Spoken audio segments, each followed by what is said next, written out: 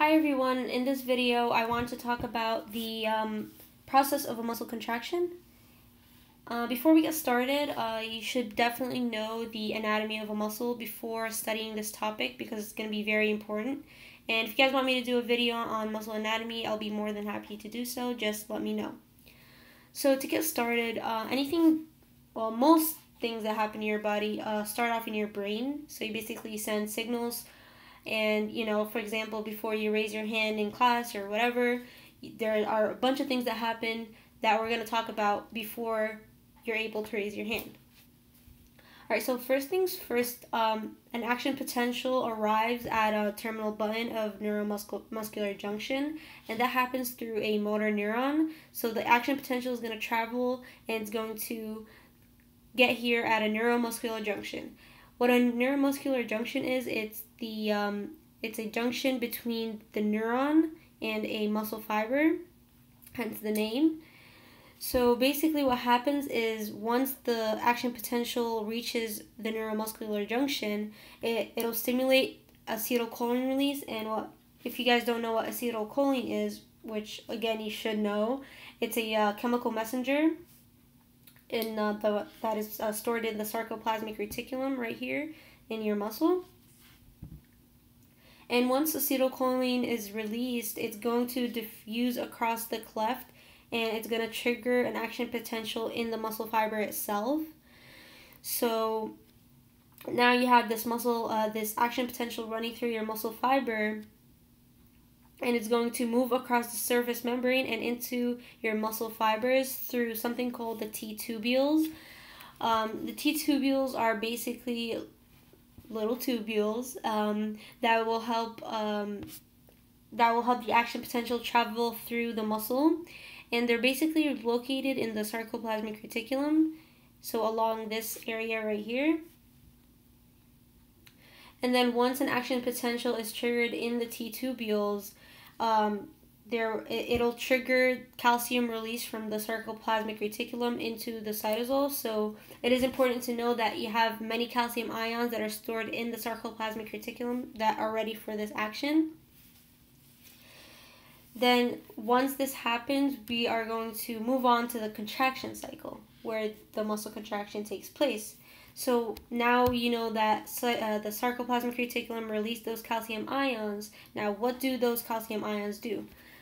So they're going to basically bind to the troponin on the thin filaments. And if you guys don't know what thin filaments are, they're also known as actin.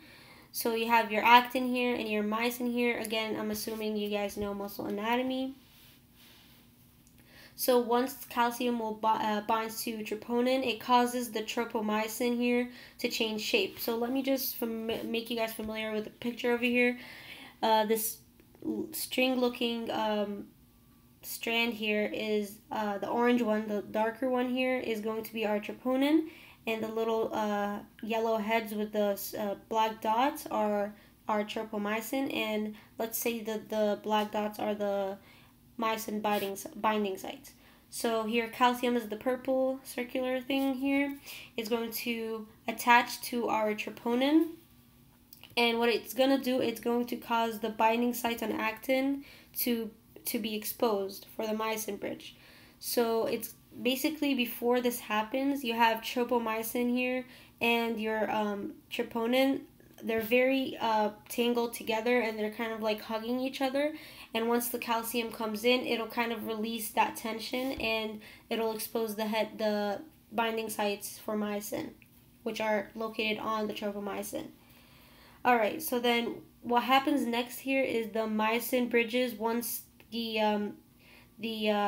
myosin binding heads over here are exposed, the myosin heads will bind to it, because they'll finally be exposed for it to bind. And now this binding will trigger the cross bridge to bend. This right here is our cross bridge. So once this cross bridge bends, something called the power stroke will take place, and it's going to take place with the help of ATP. And a power stroke is basically the cross bridge. When it bends, it'll pull the thin filaments right here toward the center of the sarcomere. So it's going to pull the thin filaments this way, and this is where, you know, our sliding is taking place. Alright. Now what happens next is of course this is happening with the help of ATP. Once the power stroke takes place, the bridge is going to detach from actin unless there is calcium ions that are present that will help another power stroke take place. But if there aren't any calcium ions, which means there aren't any action potentials, the sarcoplasmic reticulum is going to take on those calcium ions since they're not needed anymore, and everything's going to relax and stop until another action potential takes place. So mind you guys, this is a cycle. So obviously action potentials will have to be signaling really fast for this cycle to continue, or else it'll just stop and the calcium ions will be taken up and everything will just be in a very relaxed situation.